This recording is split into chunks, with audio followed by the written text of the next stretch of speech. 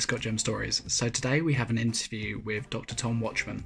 Dr Tom Watchman is the author of the Zero to Finals study guide aimed at medical students. He graduated from Manchester in 2014 with an MBCHB and has subsequently moved into the GP training track.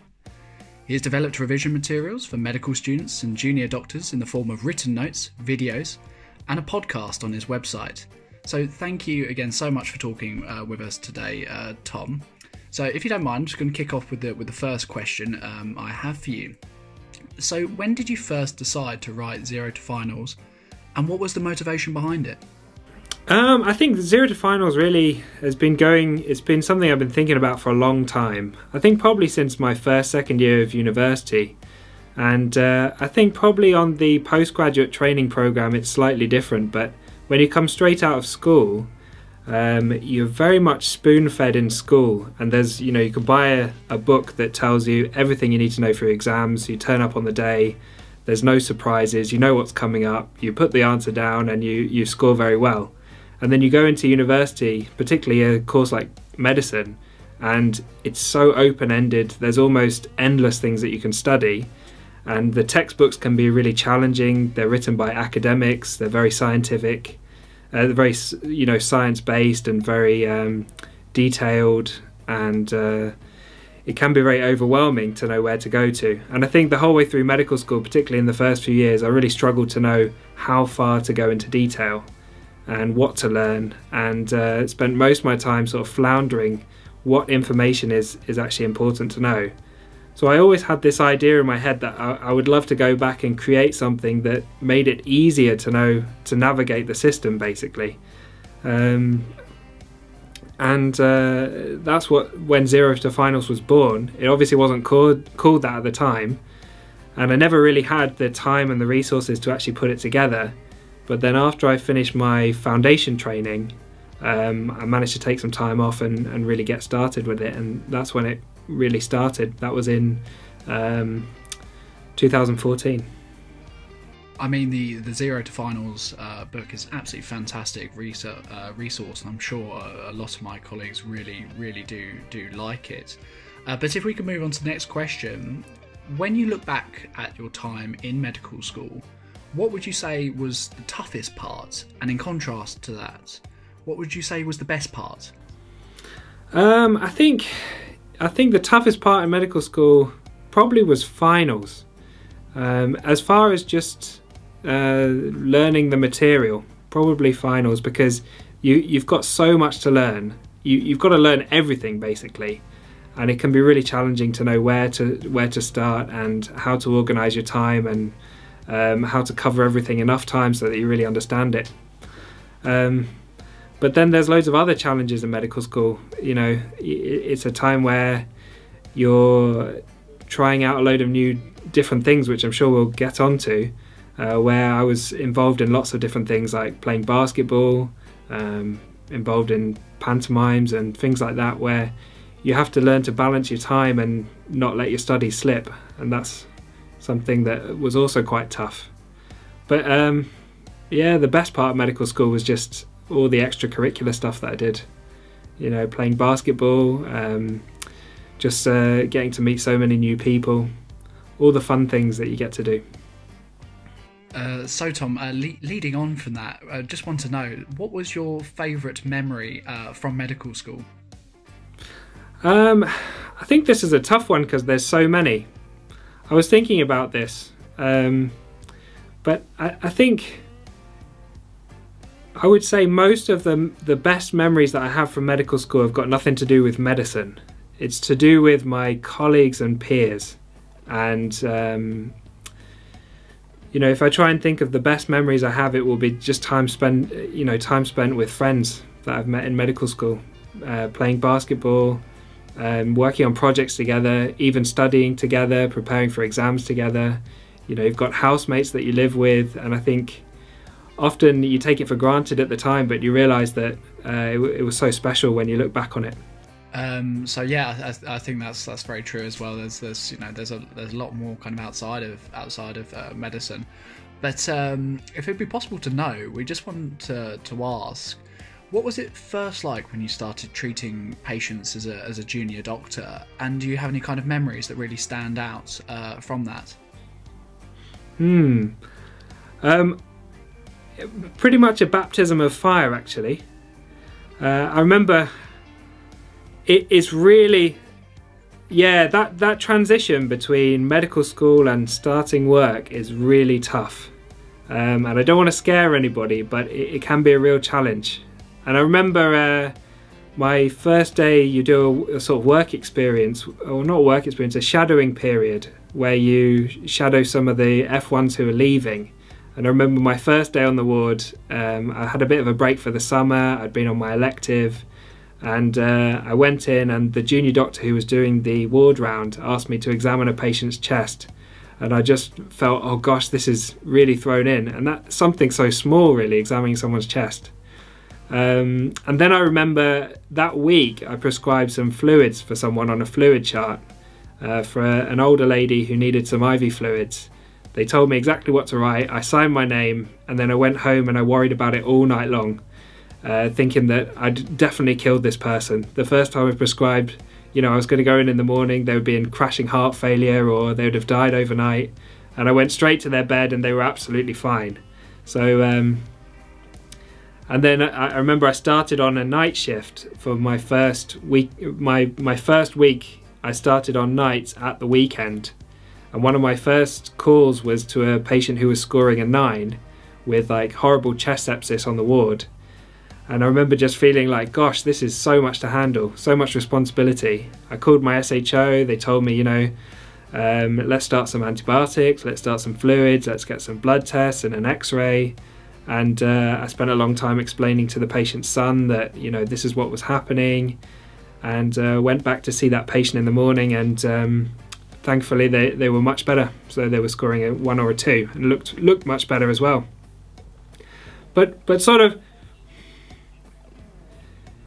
absolutely, yeah, I think reflecting on this is the most important thing I would probably say to your students, is that when you transition to becoming a doctor, you're practicing completely based on what you've read and what people have told you, and you have no experience of what actually happens when you prescribe that drug or you do that treatment.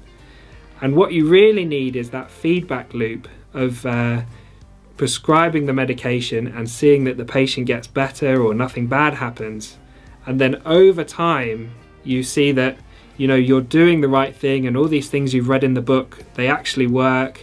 And, with sort of safe guidance from your seniors and things like that, you start to build your confidence. And that's really what turns you into, a good doctor. Feedback is key. Just that feedback of seeing that the patients are still well and you're doing the right thing. And then you build your experience and gain your confidence. But that's probably the most challenging thing when you first start, is that you're starting from nothing. You don't have any experience. You know all the stuff, but you've never done it before. So you just need to do it and see that you're doing the right thing. So that's something that's really actually very nice to hear, that with after all this book learning, that eventually it does click into place. So Tom, if it's possible, I'll ask you, could we just ask kind of what you do or what you get up to now, other than of course 0 to finals? Yeah, so I graduated 2014. I finished foundation training 2016. I started GP training in 2017. So in August this year, hopefully, as long as all the portfolio and tick box exercises go well, I should qualify as a GP, and then I'll be a full-time GP or fully qualified GP. So Tom, you obviously really kind of enjoy the GP tract. Yeah, no, I'm looking forward to it. I think it'll come with a lot of flexibility. General practice, for many reasons, is I would highly recommend as a career to people. Yeah, there are so many reasons why general practice is an amazing career. And I'm sure we can have another talk about it some other time, or we can talk about it as much as you like, but I could advocate for GP all day long. So can I just ask, what's your favourite part of the job? I was talking to somebody about this the other day. I think being a GP, what you find as you go through medical school is the first step is sort of learning the basic science. Then the next step after that is you start to learn about the conditions, and you learn how to spot conditions. You know, the patient comes in with these symptoms, what's the diagnosis? What test you want to do? And then once you feel comfortable with the conditions, you start to focus on how do you manage those conditions, and that's what becomes interesting. And then as you go through your career, I found anyway, this is a personal experience, that once you become comfortable in how you manage the patients, what becomes interesting is the patient's perspective and why they've come to see you and what their concerns are outside of the condition. Because the medicine becomes, in general practice and in a lot of other areas, the medicine becomes almost second nature. So the people become the most interesting thing. So what I love the most about the job is sort of learning about the people and finding out about people's lives and why they've come to see you and what they're worried about. And that becomes the most interesting thing. So a lot of things are very easy with medicine once you've done it long enough. You know, how do you treat this chest infection? How do you treat a heart attack? How do you treat this? How do you treat that? And the interesting thing is the person behind the treatment. Obviously, if you become a surgeon, you need to become extremely skilled in your, you know, surgical skill set in your profession, or if you're doing PCI procedures, you need to have all those skill sets. But as a GP, the most interesting thing is the individuals.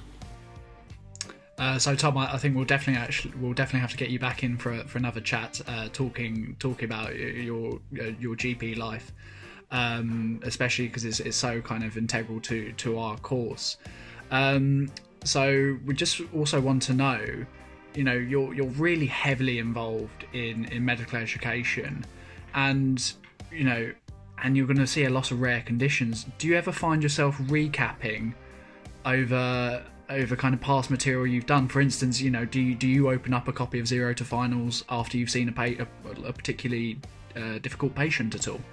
Yeah, I mean, people might not know this, but everything in the Zero to Finals books is available on the website, so you can access it completely free on the website.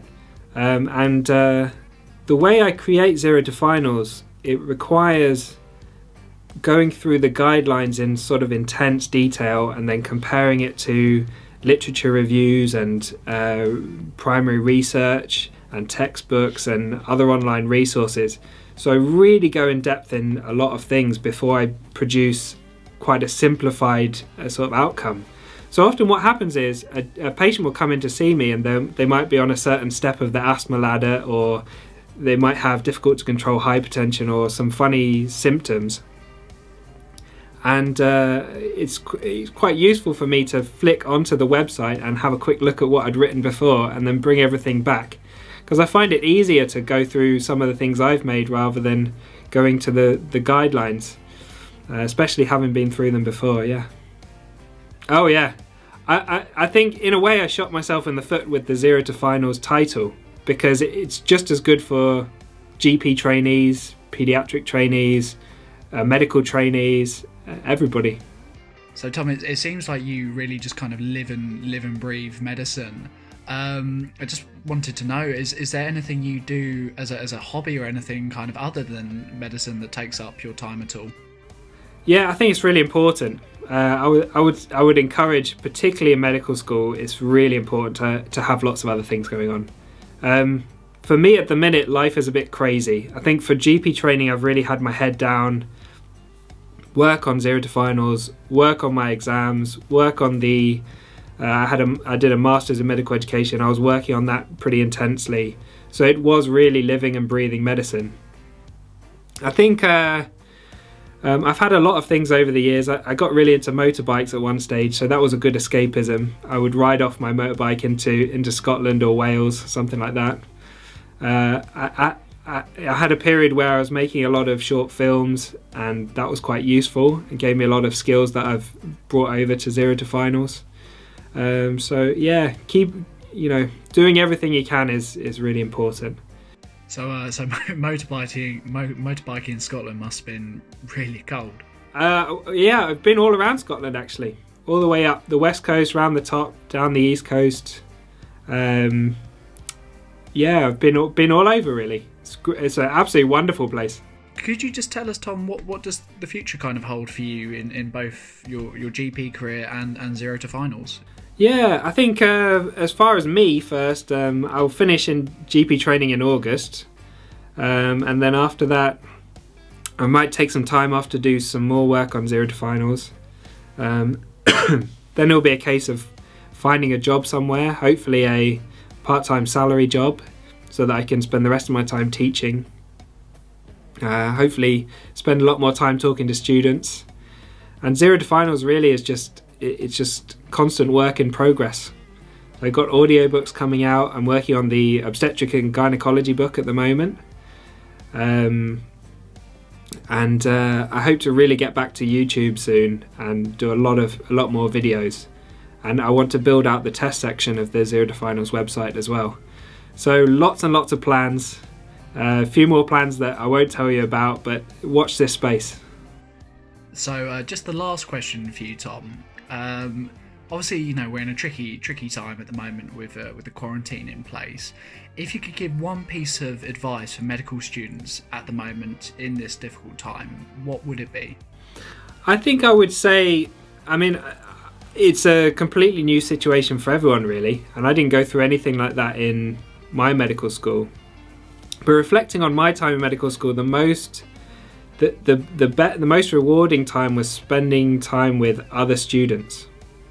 So I would say while you're in lockdown, try to get on the phone, get on the video calls, get on Zoom or whatever you use as much as you can to other students, and really share what you're doing in terms of your work, share resources, work together, spur each other on, and do it together. Try not to, you know, you need to spend some time on your own doing studying, but the more you can do it with other people, the better life is really. Well, Tom, thank you, so much for speaking with me today. Would it be possible, just in case any students had any questions for you, especially just as you're so kind of involved in the GP and educational side, they had any questions for you, if they could get in touch with you at all? Yeah, happy to answer any questions anytime you want to talk. Do get in touch with me. I mean, you can get me on my email address, which is tom@zerotofinals.com, if you want to ask anything, and I'm always available.